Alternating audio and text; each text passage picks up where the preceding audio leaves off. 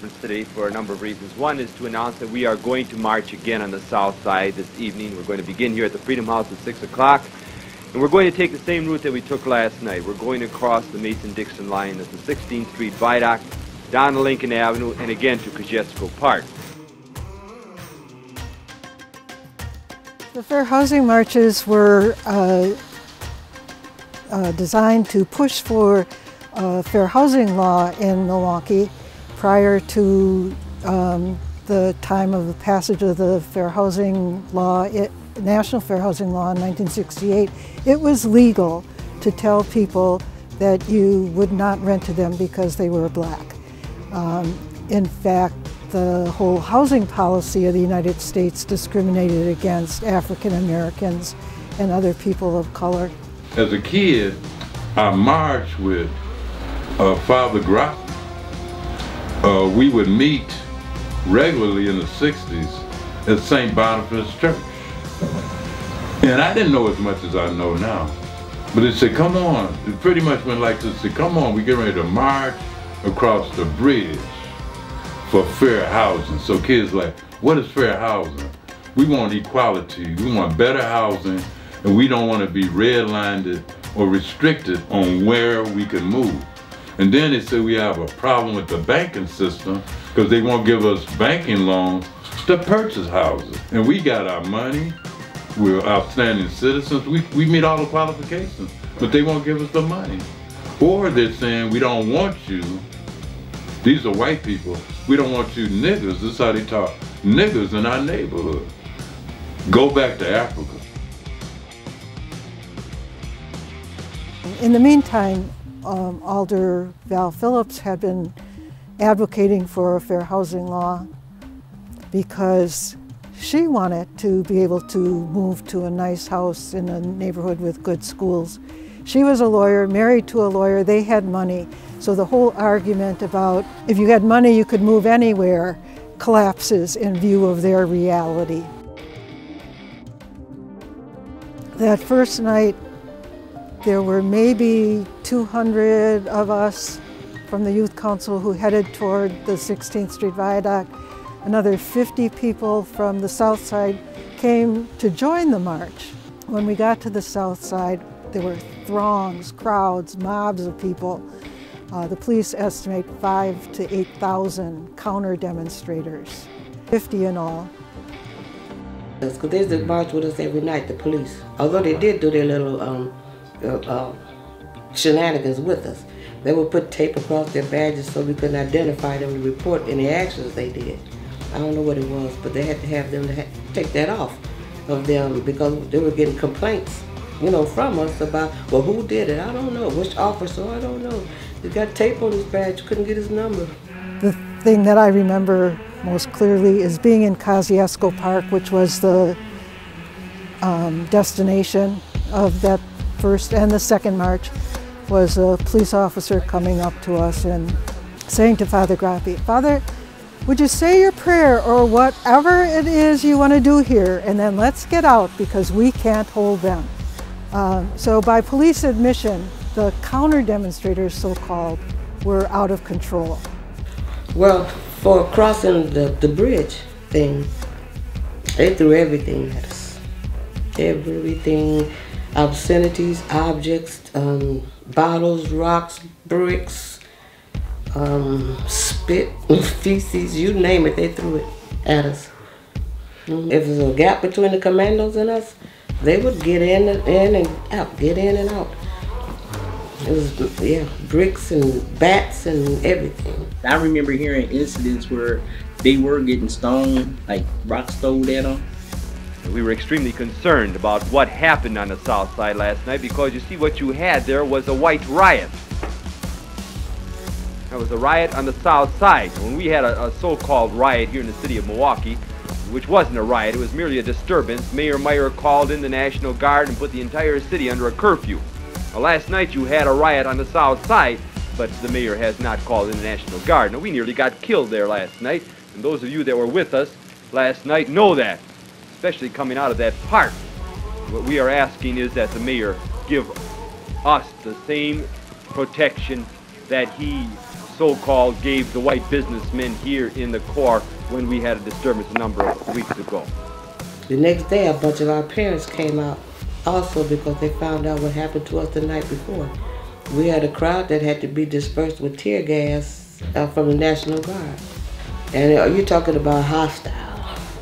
It was a big deal. This was the night before the big bridge crossing. So our parents came out with us. Got on the phone and called all the other parents and everything. Our children have been through it. You know, it's getting rough for them now. You shoot tear gas into the air, and it goes whichever way the wind is going. We were so full of tear gas where we had to get undressed in the hallways because it was still on our clothes and bringing it to our other young people in the house. It was a mess.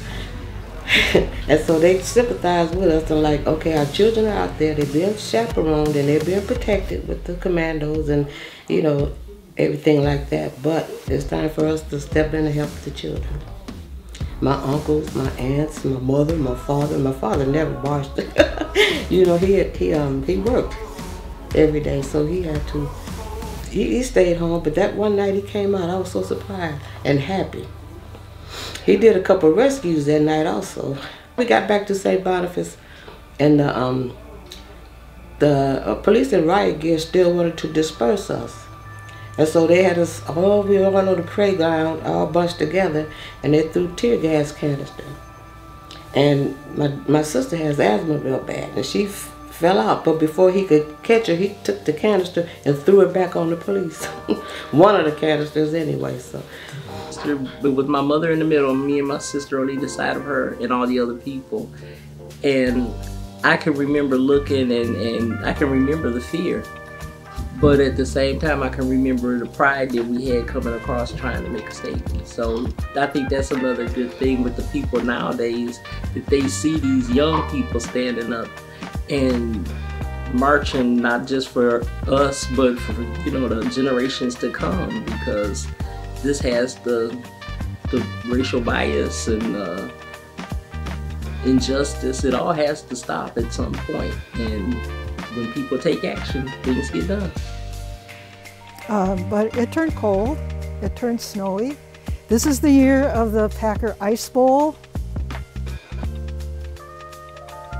We were marching.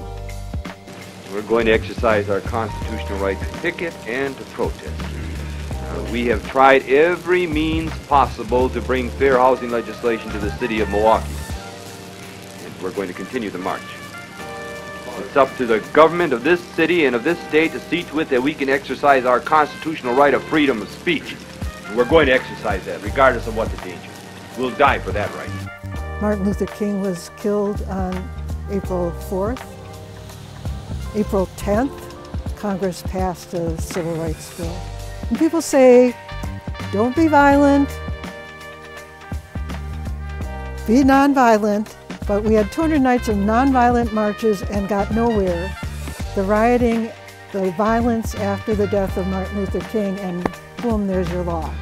You can stand there and philosophize, posture, pose, and quote all this magnificent stuff, but what in the hell are you doing? See, the measure of a man or woman is not what you say, is what you do. The mayor of Wauwatosa at the time asked the governor, Warren Knowles, a Republican at the time, to call up the National Guard, which they did, and the point was to protect the marchers. And so they did protect the marchers. Here we were in a line, and alongside of us were National Guard's men. They were all men. So that if somebody wanted to attack us, they had to first get through the National Guard.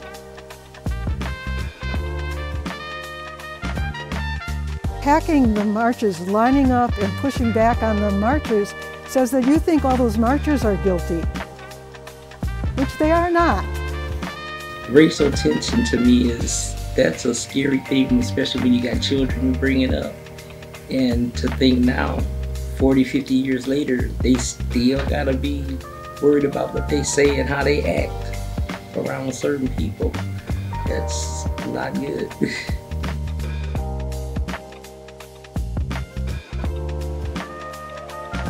I'm glad we have that right, because otherwise how would anybody hear our thoughts?